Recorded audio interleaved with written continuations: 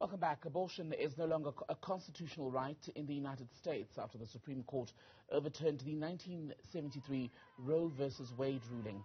The court said the 1973 decision was egregiously wrong from the start, and its reasoning, it says, was exceptionally weak and with damaging consequences.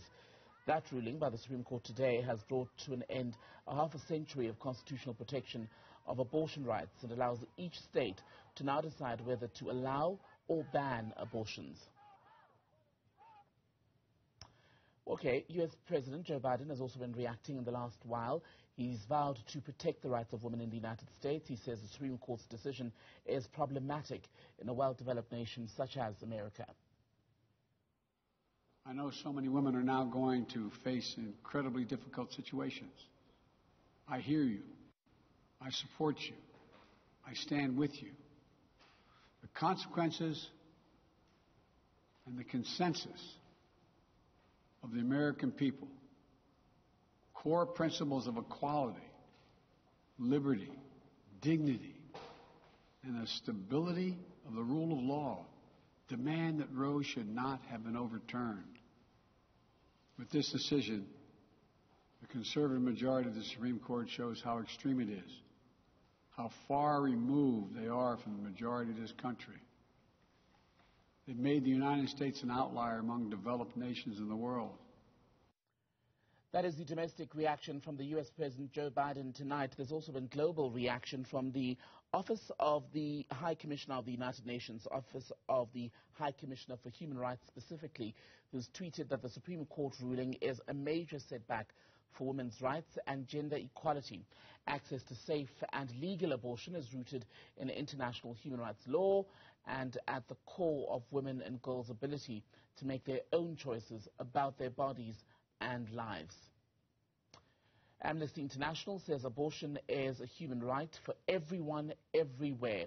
We will never stop fighting. And a final one here from Doctors for Choice in the UK, a pro-choice organization in the UK. We are devastated by today's decision by the US Supreme Court to overturn the abortion ruling. We stand in solidarity with our USA colleagues on this terrible day for reproductive rights. Let's take this up now with the Honorary Professor at Wits University, Professor John Stremlau, about the political implications of this decision. Prof, you are from the United States. It's a country that you know well. Had you ever thought that 50 years after that historic Roe versus Wade ruling, we would be back here again? No, I didn't, but I at the same time appreciate that the constitutional arrangements that are democratic deficits that America is saddled with presents a situation politically that you're alluding to whereby 2/3 of Americans do not want to see Roe v. Wade overthrown, and 57%, I think, believe that a woman's right to abortion is under all and every circumstance. And when Wendy Sherman, the Deputy Secretary of State of the United States, was here in Johannesburg just a couple of months ago, she explicitly declared she was jealous of the South African Constitution, which enshrines the human right of a woman's right to choose or a man's right to choose. Sexual rights are personal liberty rights that should be protected. And unfortunately, in the United States, they are not. This court is very right-wing, and it was appointed, a majority that is now 6-3, was 3 appointees of Donald Trump, who is himself being the subject of a congressional hearing that you know very well for his refusal to accept the certified results of the 2020 election. Mm-hmm. So it is a mess. So how progressive would you say the U.S. Constitution actually is, given that at some point one of the arguments that were brought forward against women's right to terminate a pregnancy was that at the initial drafting of the U.S. Constitution, that was a right that was not enshrined, and therefore allowing Roe versus Wade to stay as law would be making a constitutional provision for something that they say did not exist to begin with. at the founding of the country.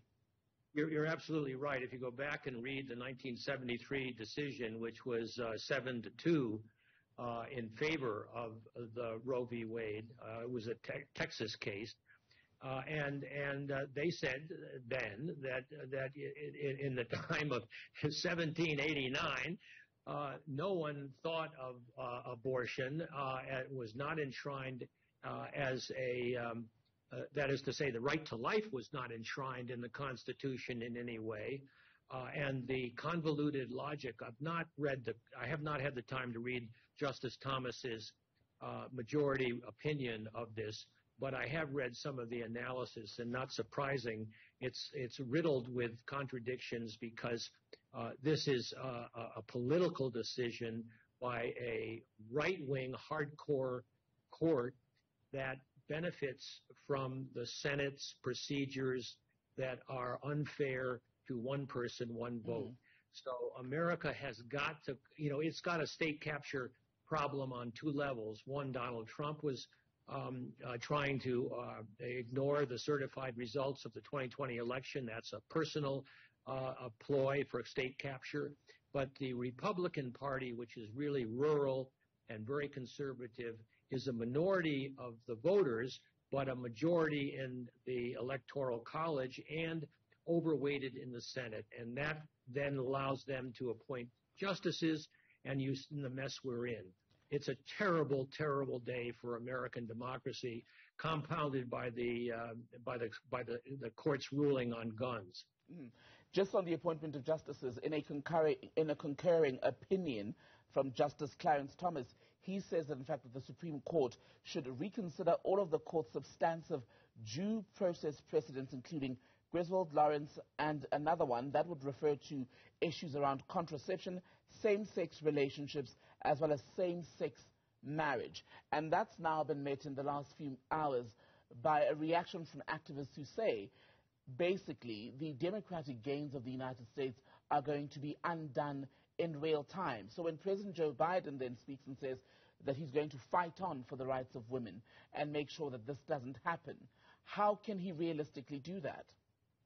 He can't realistically at the moment because his popularity, because of the inflation and rising costs of gasoline, which is what really concerns a majority of the voters, like in South Africa, his popularity is only 39%. And that's a dismal figure in my book.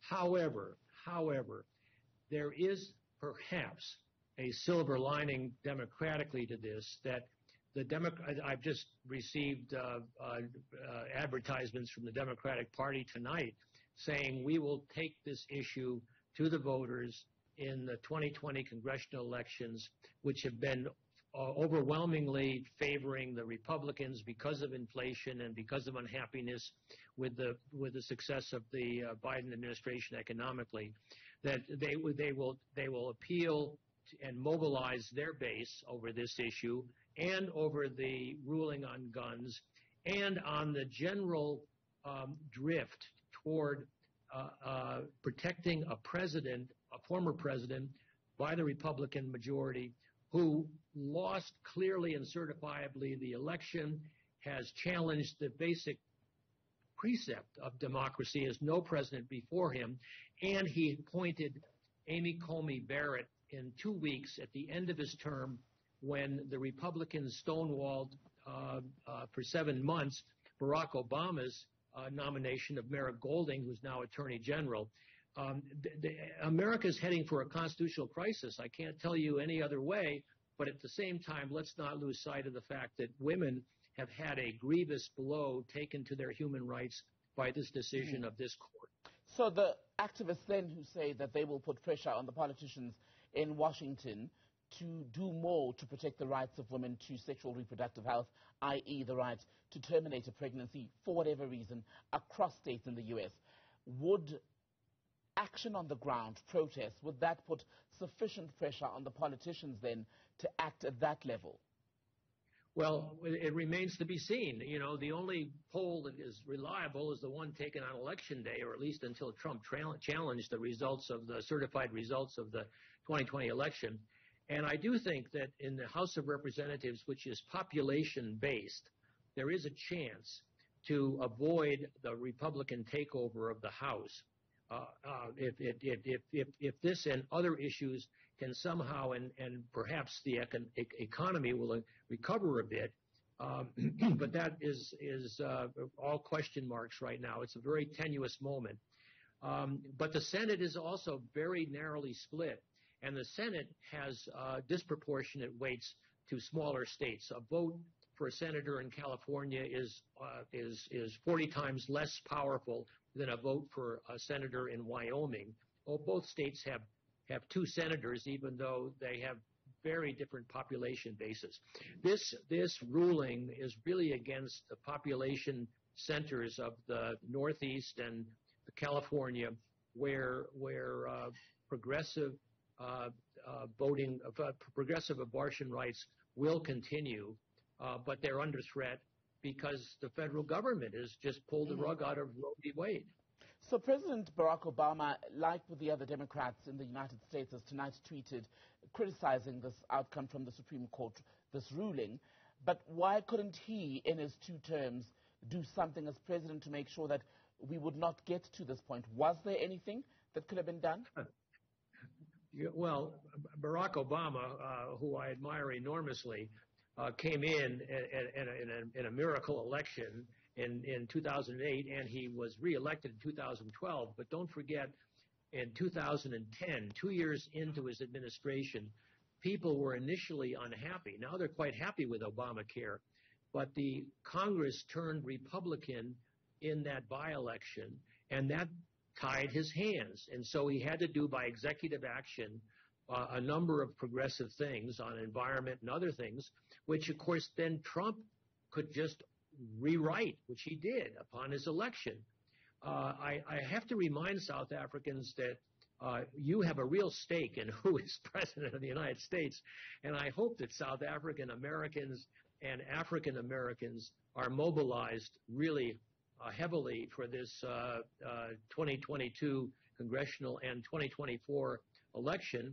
But don't forget, Cyril Ramaphosa is in a similar bind to Joe Biden. I mean, Cyril is fighting a factional war as bitter within the ANC as Biden is across the party lines in the U.S. And both men are facing huge obstacles that politically they probably contributed to themselves, but don't deserve to have the voters not given a chance to tell fairly and squarely who should be president and empower them to make the tough decisions. And that's not the case in the United States for sure. Professor John Stremlau, good to have your time as always, sir. Thank you. Thank you.